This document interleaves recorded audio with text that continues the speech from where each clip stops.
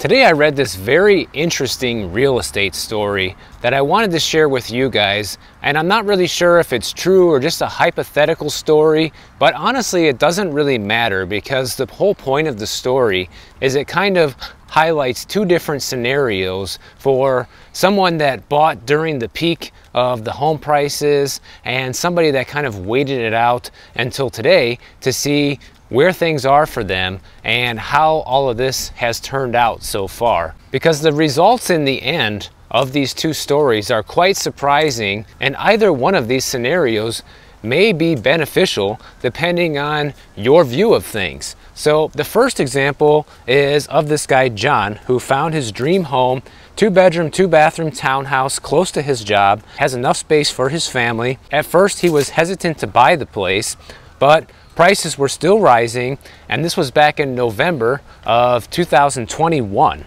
Okay, so he bought the place for $400,000 on a 30-year fixed mortgage, and he put a 20% down payment, and his interest rate was 2.98%. And that brings his monthly mortgage payment to only $1,346 a month, which is very affordable no matter which way you slice it. But then this story goes on to show an example of what happens if John would have waited a year by November 2022 and interest rates were 7% at that point, and in order to buy the same place with a 20% down payment, now he would be paying about $21.46 a month, which is 60% more than his $13.46 a month payment. So the first lesson that this story is trying to tell is because John got in, even though prices were high, and had an ultra low interest rate, it still makes the affordability of his home very good, which I agree with. That is definitely true. And based on all of our recent conversations, affordability is definitely the #1 problem that's plaguing the housing market right now,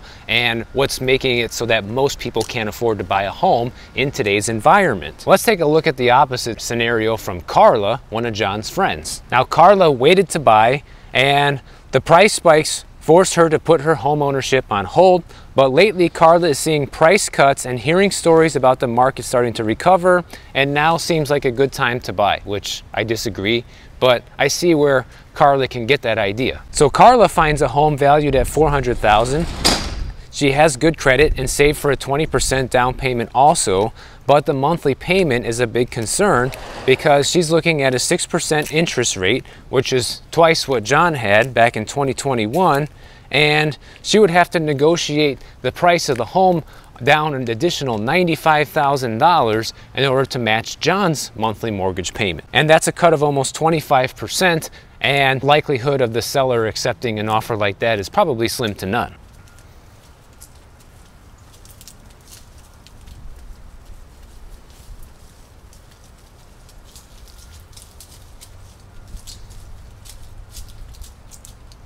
And the first mistake that Carla is making here is buying today and assuming she'll have to pay the full $400,000. Even in areas where prices are still being cut, buyers need to be careful not to buy too quickly.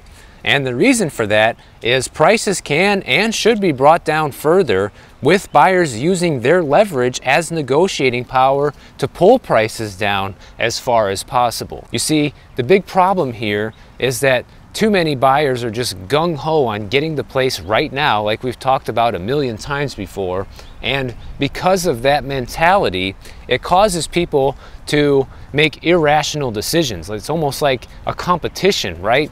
Like, think of all the people that paid over asking price and outbid people to get a home in the crazy market that we had, and it's sometimes about ego just as much as it's about getting the home, right? People want to get a deal, but they also want to be the winner, right?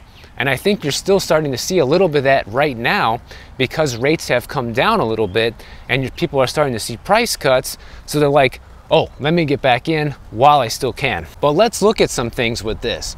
Carla has more negotiating power than John ever did because the market is in not such a great position right now compared to November of 2021. Now, because Carla had more negotiating power, she was able to buy this property for $350K, unlike John, who got it for $400K.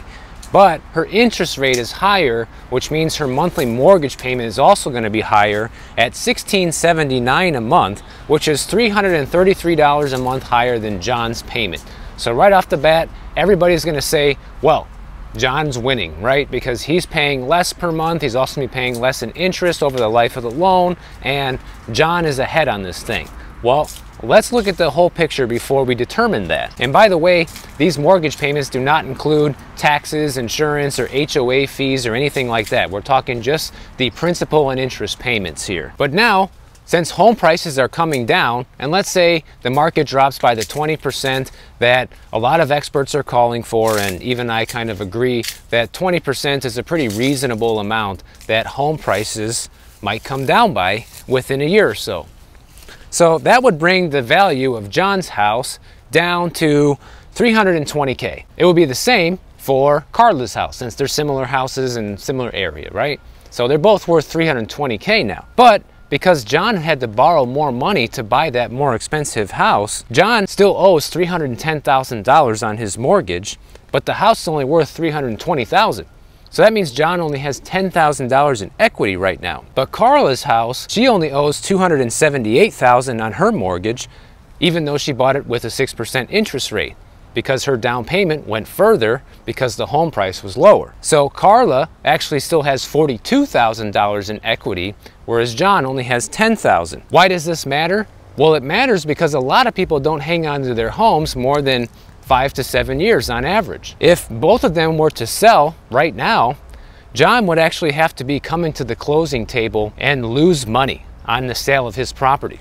Because since he only has $10,000 in equity, and let's say closing costs to sell a home are roughly 8%, John's closing costs are going to be about $26,000. But he only has $10,000 in equity. So that means he's going to have to come to the closing table and pay money, 16 grand, if he were to sell that house today.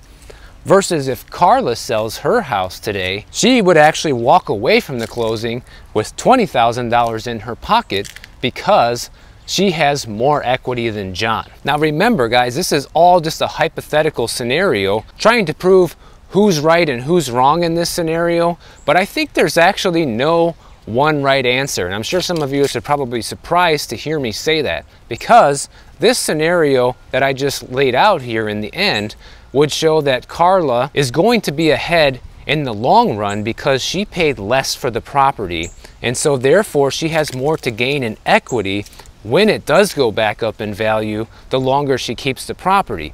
Versus John, because he had to pay more for the property, it's going to take him longer to own the home, and home prices will have to go up even higher for him to see a sizable gain in equity. But the advantage that John has is his monthly payment is lower. And also I want to add that if Carla hangs on to the property for several years and interest rates start to come back down, let's say she can take her 6% interest rate and trade it in for a 4.5% interest rate, well, that would bring her monthly payment down to $14.19 a month, and that's really not so much higher than what John is paying at $13.46, but she still got a better deal when she purchased the property. So obviously nobody can go back in time and buy when affordability was better than now, because John's story proves that even though prices were high, rates were so low that it actually made affordability better than today, even if prices come down, which is true. If John follows the status quo,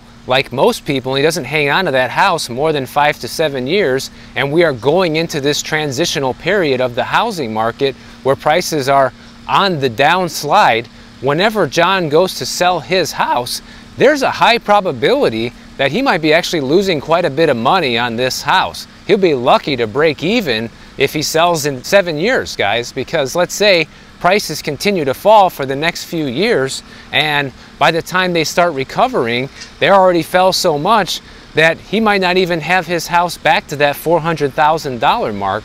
So that's going to hurt someone like John a lot more in the long run than someone like Carla. And that's kind of the point I wanted to try to make here, because a lot of people would they really focus on that low monthly payment. They really want that low monthly payment, and that's understandable because that's a part of your monthly budget, right? But when you're looking at the long-term outlook of real estate values and the potential resale value of your home, always paying less for the property is going to benefit you far more than having a lower interest rate in the long run. And this is something I've just been pounding here on the channel time and time again, but this story and scenario just solidifies that statement. And it shows that there are advantages to both of these situations. If the lowest monthly payment is your goal, then you probably don't care what the purchase price is, you just care how low of a rate you're going to get. But that can come back to bite you in the end when it's time to sell. I hope you guys found that part of this video interesting, because I thought it was cool to really break down like a real life scenario. Whether it's real or not, it doesn't really matter. The point is that there's a lot to be learned from these different interest rate and home payment scenarios, that everybody can walk away with a better understanding of why it's probably more important to pay less for a property, especially if you're in real estate for the long run. Like a lot of people tell me, oh yeah, I'm gonna buy this house and hang on it for 10 years or more. Well, you definitely want to be getting it at a lower price then, and forget about the interest rate. Interest rates are temporary.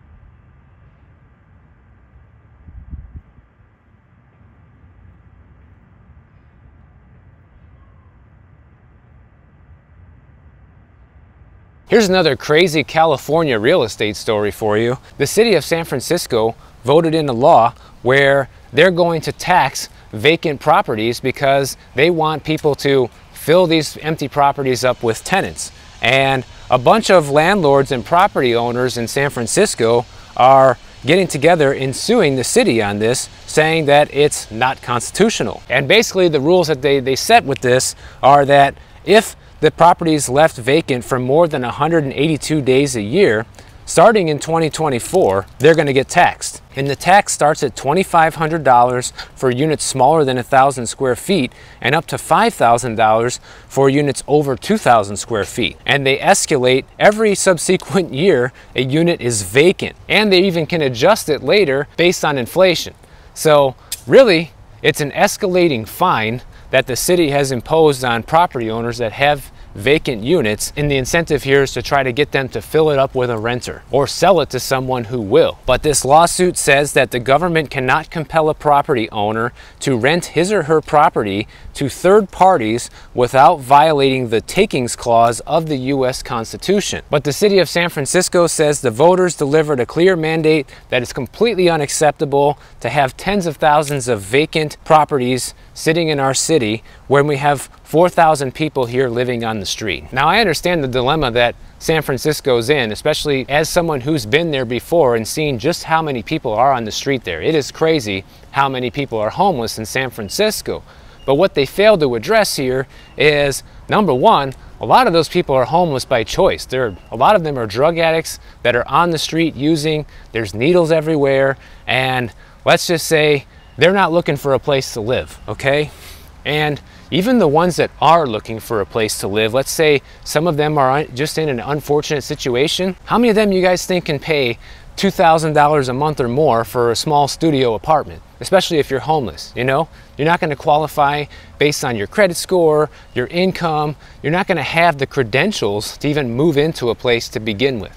So I feel like what they're trying to do, you know, the heart is in the right place, but it just makes no sense and it's not going to work. The landlords that have these vacant units are making the arguments they should be able to choose to keep their units vacant because sometimes they just want to avoid the burdens imposed by the city on landlords, such as things like rent control, eviction laws, registration and notice requirements, relocation payment requirements, all these things that they try to do to people there. And they also said that some of them are keeping the units vacant on purpose because since rental prices are going down there, if they were to rent it to a new tenant today, they're going to be locked into a lower rent with San Francisco's rent control laws. But it looks like corruption will always win in the end, because this same group of people tried a similar lawsuit back when San Francisco implemented the eviction moratoriums, and a San Francisco Superior Court judge rejected their arguments and upheld the anti-eviction law as a permissible exercise of the city's power to regulate evictions to promote public welfare. So the likelihood of these guys suing in order to get away with not having to pay this tax are probably pretty low, because it seems like they're always going to rule in favor of the tenants in these areas. And it's just one of those things, guys. Like I said, I just could not imagine being a landlord in California right now with these type of things happening. And of course, it's probably not everywhere in California, but you're seeing these extreme things happen in places like Los Angeles and San Diego and San Francisco now. And it makes it very risky to even own any type of property there. You can't even have freedom to use your property how you wish if you want to keep it empty for a while and then just use it for a few months or something. You know, that's not even an option anymore without being taxed. So there you go. And Manhattan is also seeing problems right now. The big issue that they're having from this is they're estimating they're losing about $12.4 billion a year right now in tax revenue, because office foot traffic is down and all these people that would normally go to the office are out and about during lunch hour, spending money at local restaurants and stores and things like this that they're not doing now that they're working from home. They're saying this equates to about, on average, a Manhattan worker spending about $4,600 less per year in areas near their offices. And this is supposedly the largest loss per employee of any US city from the work from home trend. And because now they're getting a lot less tax revenue from this, the concern is that they won't be able to have enough money to maintain the subways and invest in schools and keep the city safe and clean and all these things that are required to keep the city operational. Office occupancy rates are only at 47.5% right now in Manhattan, and it's to the point where the mayor of New York is urging companies with a presence in Manhattan to require their workers to return to the office because this is such a problem.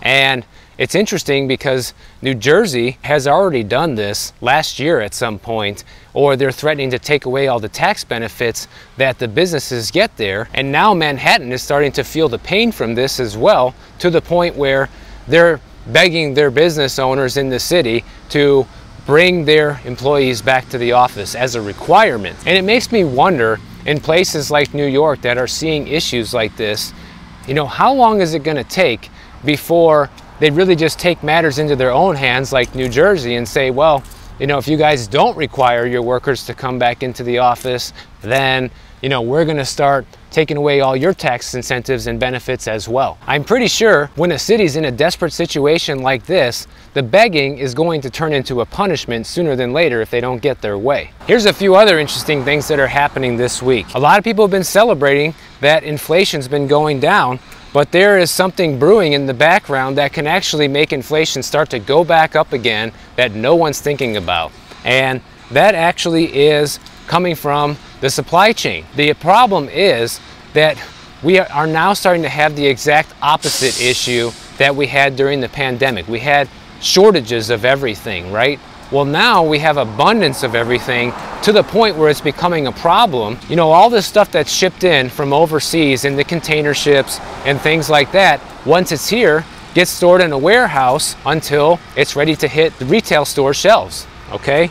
But the problem is the warehouses are full now. They're so full that they're charging 10.6% more to warehouse items this year than they did last year. And basically how this works is these extra charges and extra fees that shipment companies have to pay to store this excess of goods gets passed along to the consumer. And higher prices means higher inflation. So there's that. That's happening now. We also have UPS this week announcing that they plan to do some layoffs in the near future. They want to lay off a bunch of their weekend drivers, which are a bunch of people that work their Tuesday through Saturday shift. And some UPS drivers in New York are already starting to see this happen. So there's another company announcing layoffs. And I remember seeing somebody from the comments saying that they work for UPS and they're seeing how slow things are right now when it comes to shipping things. And I'm telling you guys, they're like the front line people. You know, UPS drivers, mail carriers, FedEx, truck drivers. These people are all on the front lines of being able to see in real time how much the economy is either thriving or slowing down, because the more shipment that's going on, the more things are booming. And the less shipment that's going on, the less things are booming. And even my mom works for the post office, guys, and she told me that she's seeing packages at her facility going way down. And it's to the point where it actually can affect her pay as well, because she gets paid based on volume at the post office. So this has a lot of ripple effects throughout the economy that a lot of people don't think about. When you're starting to see places like FedEx and UPS lay people off, that should be a canary in the coal mine when it comes to this recession. But no one wants to look at that. Everybody wants to just say, it's all fine. Unemployment's at 3.5%. Inflation has been going down. But we just talked about things right now that can change all that in a flash. Now, since all of this is not really great news, I have a funny story to share with you guys. There's a bus stop over in England, and this bus stop is right next to a sign that points the way to the crematory where they cremate dead bodies when someone passes away. And right next to this crematory sign on the bus stop, they had an ad for the McCrispy burger right next to the crematorium sign, and people are complaining about this, and McDonald's is saying, oh, we had no idea this was next to the crematory sign, we'll take it down. And I just thought it was pretty funny to see the McCrispy sandwich sign right next to the crematory, because the irony there is just hilarious. So little joke for you guys at the end to brighten up your day. If you guys enjoyed this video, make sure you click the bell notification down below. YouTube will alert you every time I post a new video. And if you don't want to wait, check out my next one on the screen right over here, and I'll see you in the next one.